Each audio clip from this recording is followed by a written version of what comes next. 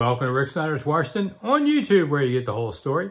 So please like, share, subscribe, comment, even hit the thanks button. Don't forget, Monday, 8 to 9 p.m. on the YT, YouTube.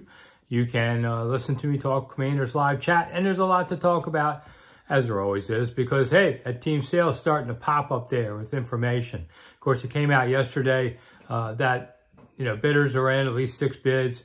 Bezos isn't in yet, but that doesn't mean he won't be doing it. But I thought, okay, let's go beyond that. Let's just talk about it. Let me make you nostalgic for FedEx Field for a moment, because I want you to understand what this all means. Everybody wants a new owner.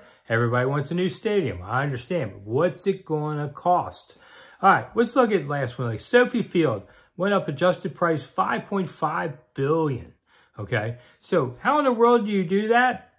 The magic word is PSLs. And what does that mean?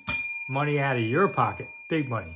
All right, now, some of the PSLs at that stadium out in Los Angeles go for $100,000.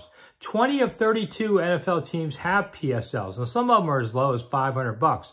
And if you don't know what that is, a personal seat license basically is a way of an owner to say you have the rights to buy season tickets, okay? That's not the season ticket price. That's just the right to buy it.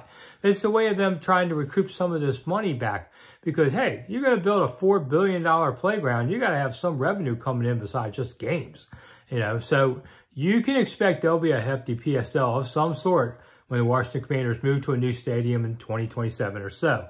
The new stadium, well, Dan Snider was looking at a $4 billion one. I'm sure the new guy is going to come in, and whoever it is, and look for something similar. So that's a lot of money to put up there. The Raiders, they spent $1.9 billion, but, they have 2 teams there. They have UNLV also. AT&T came in at 1.3, and their PSLs are about $5,000. MetLife, which has the Giants and the Jets, you only get 1 team for your PSL. Their PSLs are anywhere from $1,000 to $15,000.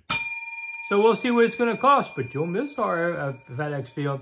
I'm Rick Snider for Rick Snider's Washington. Thanks for coming. I'll see you soon.